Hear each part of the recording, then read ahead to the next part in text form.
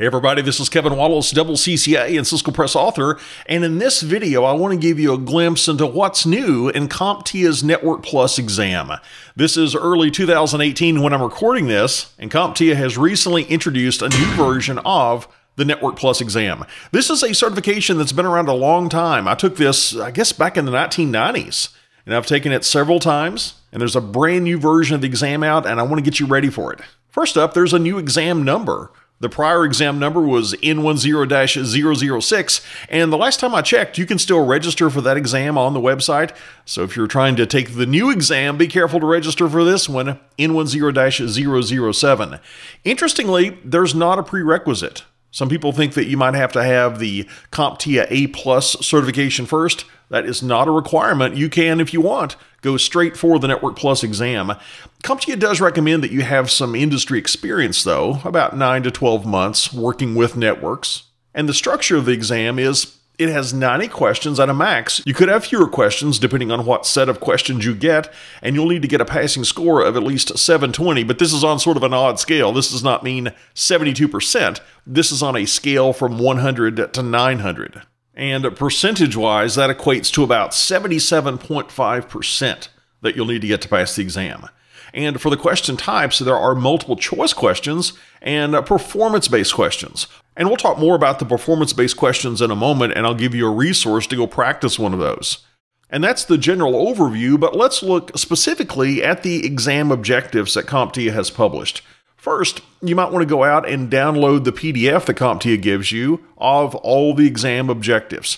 And I gave you a shortcut link to get to that page. You can go to my website, kwtrain.com/net+, the actual plus sign, net plus objectives. And CompTIA requires that you register and give some information to get access to this, but it's free. You can register and download a PDF of all the exam objectives. And when you do, you'll see that 23% of the exam is made up of questions from the category Network Concepts. Here we're talking about basic protocol recognition. Do you know what port number is associated with a specific protocol? SMTP? That's TCP port 25. That's the type of thing to know here, along with things like the OSI model and some basic characteristics of routing and switching. IP addressing, IP version 4, IP version 6, that falls under this category as well as different types of network topologies and types like a local area network, a campus area network, a wide area network.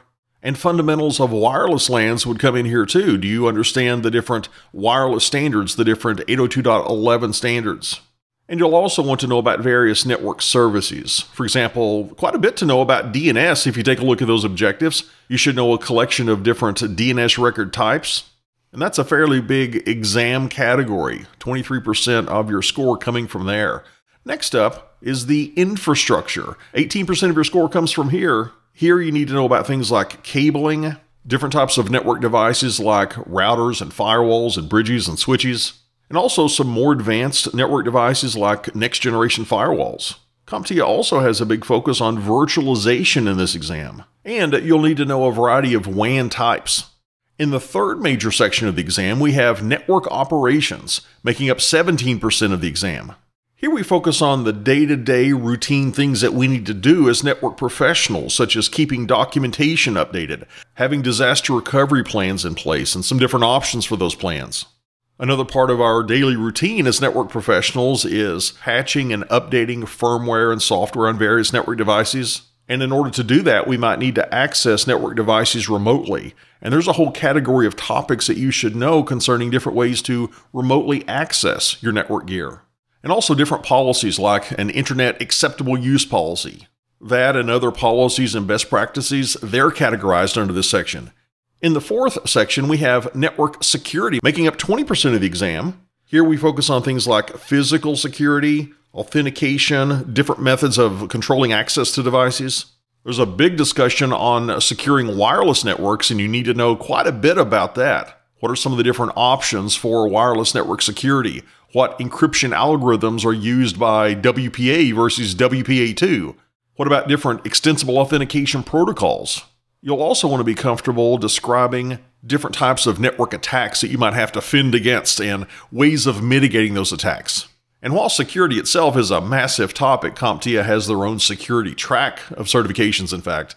In this section, you do want to know quite a bit about the basics of security and a collection of basic best practices that we can apply to our network. And in the final major section of the course, we're talking about network troubleshooting and the tools we would use to do troubleshooting. This makes up a whopping 22% of the exam score, so there's a lot of focus here. First up, you want to know CompTIA's version of the 7-step troubleshooting model. And I say CompTIA's version because, for example, Cisco, they have a 7-step troubleshooting model, but it's slightly different than CompTIA's. You'll want to know CompTIA's for the exam. You'll want to be comfortable with different tools that are used for troubleshooting, including a set of command line commands that you can use to do troubleshooting in both the Microsoft Windows and Unix or Linux environments. And CompTIA also identifies a collection of troubleshooting issues for wired networks and also for wireless networks. And finally in that section, CompTIA says you need to be able to troubleshoot specific network services. And I mentioned earlier that you're going to be faced with multiple choice questions on the exam as well as performance-based questions. What is a performance-based question? That's where you're actually doing something. You're interacting with an interface. And if you want some practice with that, I created a shortcut for you, kwtrain.com/pbq for a performance-based question. And that will take you out to CompTIA's website where they have a sample performance-based question. I think it's for Microsoft Windows 10. So it's not directly related to the Network Plus exam, but it gives you an idea of what it's like to do one of their performance-based questions. And I hope this quick overview of the exam has given you a better sense for what to expect if you're going to be going down that track. And if you've been studying for the prior version of the exam, but you really want to take this version of the exam, I encourage you to really read carefully through that exam blueprint of topics that I gave you the link to download on screen. Because you're going to see that CompTIA has added several topics and removed a few topics as well. I think some of the more exciting topics that they've added include some emerging technologies like SDN, software-defined networking, and IoT, the Internet of Things.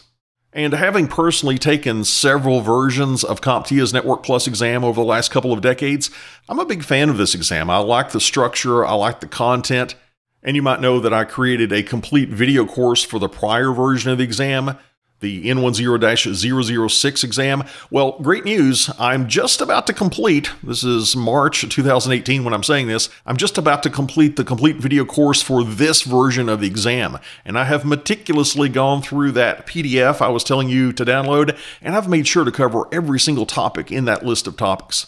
And I think that would be a great resource for you if you're going to be going after this exam.